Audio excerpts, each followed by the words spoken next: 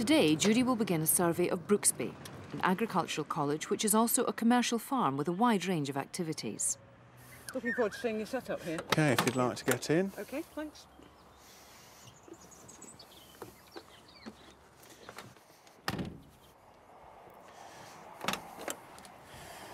So, first one's across the road?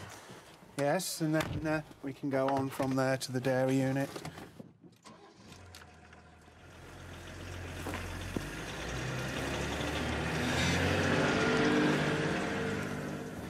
It's amazing to think that this land that Brooksby now farms has been enclosed for over 500 years and sheep have grazed the parkland, and yet of that 500 years there's been more change in the last 50 than the previous 450.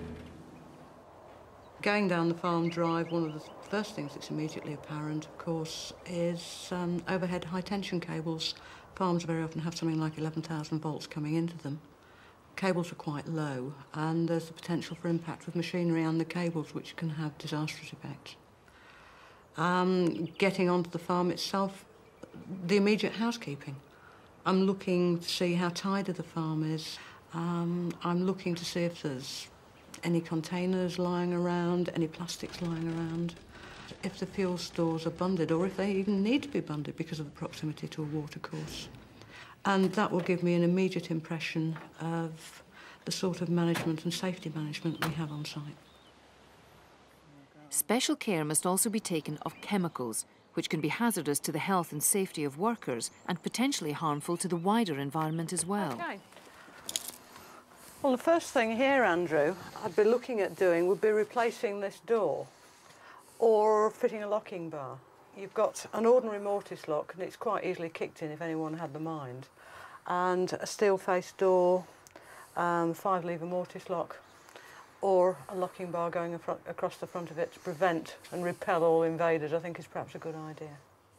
The regulations demand containment in case of spillage, and I'd ask for across the bottom of that door that the breeze blocks be built up. It may seem to create a trip hazard, but in fact it's containing the pesticides, and it's the lesser, once again, of two evils that we're looking at.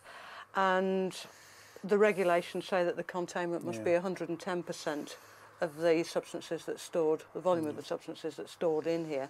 So that needs to go on. You've got a crack across the floor. I don't know what's caused that. Well, the floor was sealed, but it's obviously the ceiling's worn out, and you can see around the edge of the wall that the sealant is still in place, and it's just a matter of resealing the floor, which will seal the cracks as well. Yeah, as long as the resealing of the floor actually seals the cracks, you know, that's the main thing. A couple of other little points. You've got up here, you've got some high-level storage, and there's two things that can happen. Someone's either going to stand on a chair and fall off it as they're trying to get into it, or they're going to pull the whole lot down on top of themselves as they go like that. And as you do the work to upgrade the chemical store, I'd suggest that you try and bring as much down to as low a level as you possibly can. Everything else is fine, but I see you've got the age-old problem of disposal of containers. Yes, the metal containers are a particular problem, as you can appreciate, and our policy with those is to crush them and bury them on an improved site away from any watercourses, and that's what we're doing at the moment. Yeah, I think it's about the only thing you can do with them because no one else really wants them. And over here, of course, you've got some plastic containers. And what are you doing with those at the moment? Well, at the moment, I hesitate to say that we're actually burning them, but from an environmental point of view, we're open to any suggestions for recycling them. Yeah, it's not just from an environmental point of view, because you can get toxic fumes coming off, of course, even however well you rinse them. There's some of the agrochemical suppliers now are offering a recycling service. They'll actually come and collect them, and they recycle the bottles. Now, these people are few and far between, and there's work being done on that at the moment, and I think that's no bad thing. Right, so if we go across now and have a look at your silage, what have we got here? Oh, these are the silage additive containers, and we use different additives on our silage nowadays, and we use these big containers to avoid manual handling and having to touch the chemicals. The other thing about manual handling, of course, we've now got the big bale. That's right, they've taken over from small bales years ago, throwing them on with a pitchfork. Now it's all done from a tractor seat, so it's a lot easier and a lot more efficient use of labour. Certainly a lot of saving on your back as well. I remember the days on the bale sledge and not much fun. No. Creaking joints and everything. So of course we've got silage here, and presumably with this already being put down, it's got to be grass silage. Yeah, it's grass silage made at the end of June. And it's had the acid put into it? Yes, we put an acid additive onto it and then cover it with black plastic and the tyres, as you can see, to seal it and stop the air getting in. But while silage is stored, it can produce waste. This runoff is a pollutant and has to be collected in special tanks separately drained from rainwater. If the silage runoff entered any streams which fed water supplies, it could have a wide environmental impact on the general public.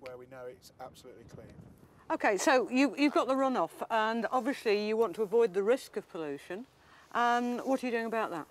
Well, what we do is we wilt the grass in the field. We're aiming to get silage of 30% dry matter, and that obviously reduces the risk of pollution. As you can see, this is a purpose-built bullpen and our old bull here. But having said that, you can never be too careful, because last year we hired a bull that actually managed to clear over the top of this and was away. So it's important to always be wary of any bull. Well, you could have made some money entering it for the Grand National. That's right. Yeah.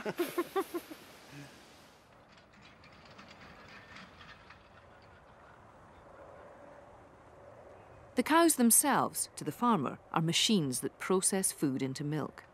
The quantities are remarkable. On average, one cow produces about 40 pints of milk every day.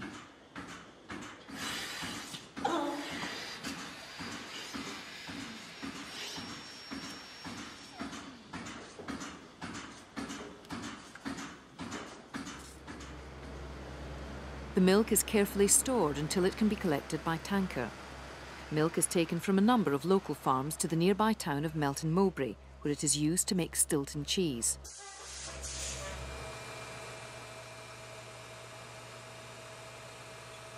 When we buy cheese or milk or any dairy product, most of us take it for granted that it's going to be safe to consume.